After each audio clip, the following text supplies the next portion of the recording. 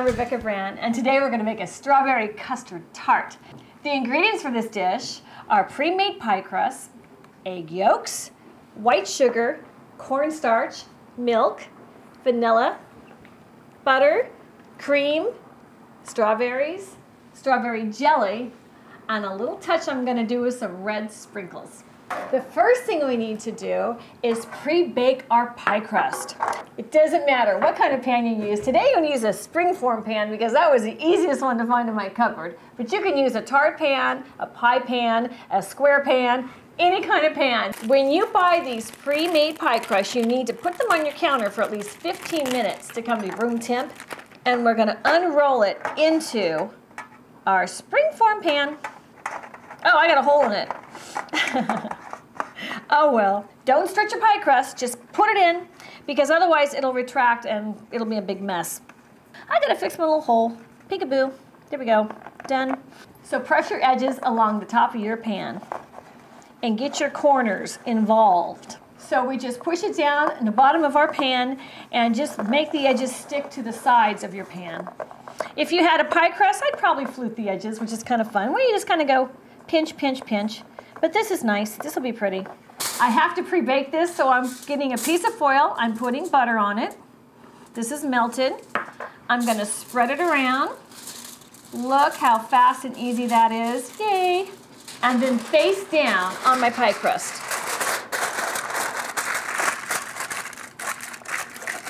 I do not want my pie crust to bubble up. I want it to be flat to hold my custard.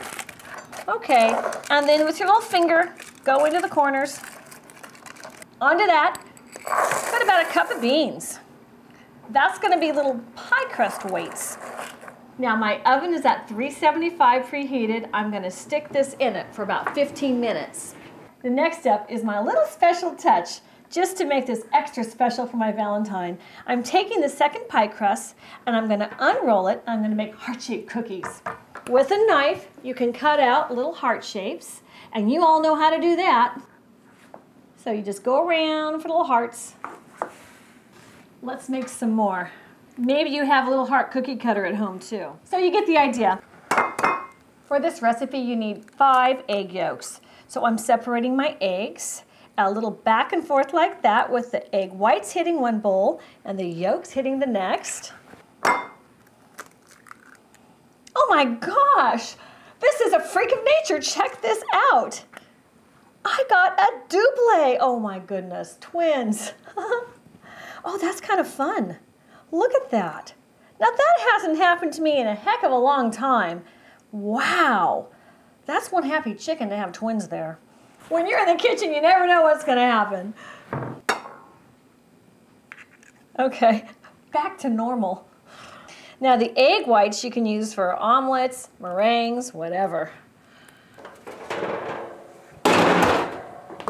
It's time to take the beans off.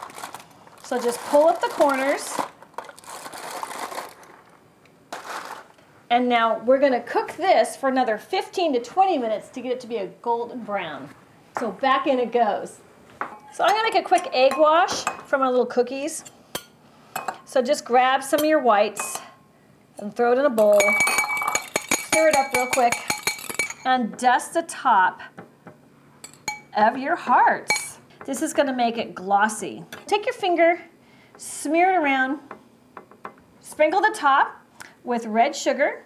And if you want to make a really inexpensive homemade variety, check out my red velvet cake video. This is just quicker for me today. Now this goes into our 375 oven for 10 minutes.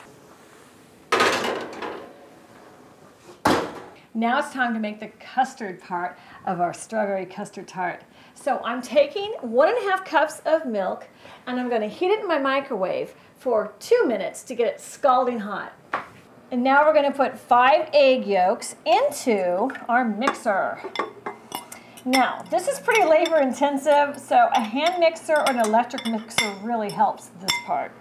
We're going to add 3/4 cup sugar.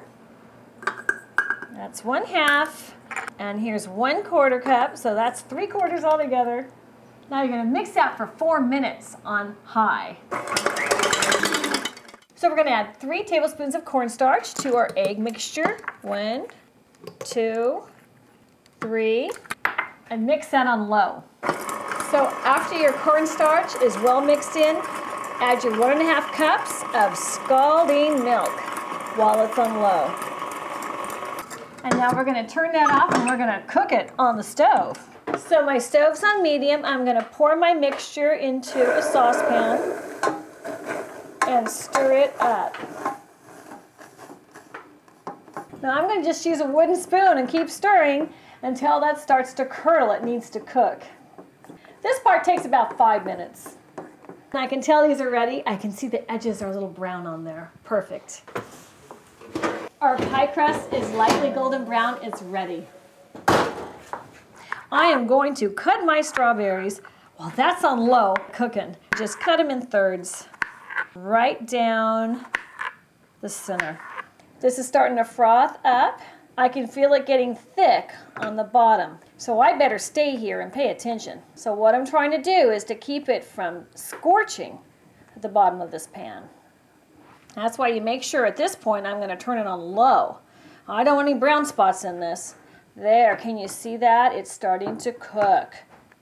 Yay, we got action, Jackson. It is rounding those bases. I think we're at home plate. Off goes the heat. Pour in ½ teaspoon of vanilla. I add in 1 tablespoon of heavy cream and 1 tablespoon of butter. And whisk that up. So now we're pouring it into a sieve. So you just stir this up fast and it falls through. It's actually cooling on the way down too, which is what I want. Take the bottom off your sieve. There you go. If you want to skip this step and get a box of pudding, I'm not going to give you a ticket. Time to assemble. Just pop your tart out. Put the custard in. Wow, look at that. Oh, this is going to be so awesome. Spread your custard around the bottom of your tart. I'm going to take a couple healthy tablespoons of my strawberry jelly. You can use anything red. I don't care what flavor it is. Preserves or jelly, whatever you got on hand. I'm adding 1 tablespoon of very hot water because I'm going to make a glaze for this. So let's arrange our strawberries. I like to put the middle cuts in first, all the way around. And add your glaze after you decorate it. It's going to help sweeten up the strawberries because they can be a little sour. And the crowning glory on top. Now let's add our cute little cookies to it. It's delicious. Okay, it's time for my bite. Let's cut this. The challenge with this recipe is getting a bite of the strawberry, the pie crust, the custard, and the cookie. I gotta add my cookie on top. How cute. Bombs away. That is to die for. That homemade custard is amazing. It has just the amount of sweet to sweeten up those strawberries. It is delicious. Subscribe to my channel and let's keep cooking together. Happy Valentine's Day!